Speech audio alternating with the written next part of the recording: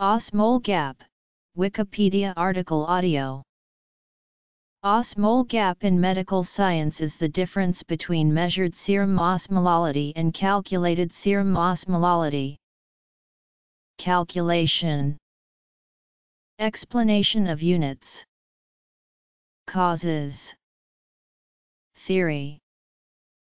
The osmol gap is typically calculated as calculated osmolality equals 2x plus 1.25x.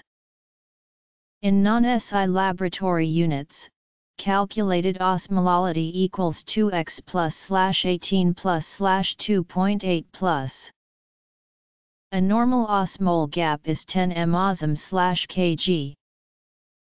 The molecular weight of ethanol is 46, but empiric data shows that it does not act as an ideal osmol in solution and the appropriate divisor is 3.7. Since laboratories measure serum solutes in terms of freezing point depression, the reported units are properly units of osmolality. When a measure of serum solutes is calculated, it is often done in units of osmolarity.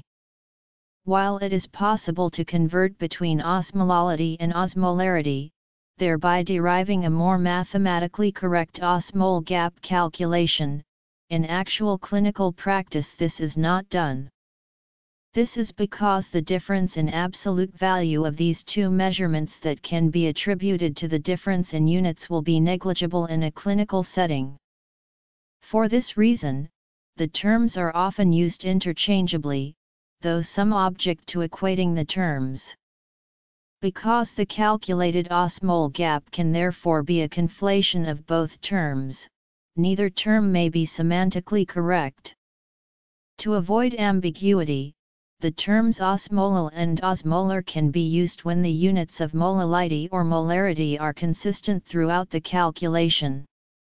When this is not the case, the term osmol gap can be used when units are mixed to provide a clinical estimate.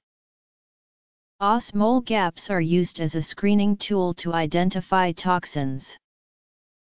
Causes of an elevated osmol gap are numerous. Generally there are four main causes. All four are osmotically active substances found in humans. Accordingly, intoxications as listed below are reasons for an increased osmolar gap. Alcohols, sugars, lipids, proteins. There are a variety of ions and molecules dissolved in the serum. The major constitutionals of clinical importance are sodium ions, glucose, and blood urea nitrogen, plus ethyl alcohol in a person who has been drinking. As part of a laboratory blood test, a vial of blood is tested for the amount of these four ions and molecules that are present in the blood. From this measurement, the clinician can calculate the plasma osmolality of a patient's blood. A second vial is also sent to the laboratory. This vial is put in an instrument that measures the freezing point depression of all the solutes in the plasma.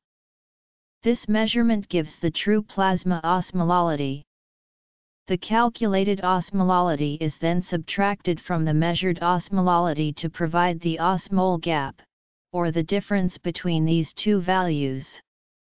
If this gap falls within an acceptable range, then it is assumed that sodium, glucose, BUN are indeed the major dissolved ions and molecules in the serum.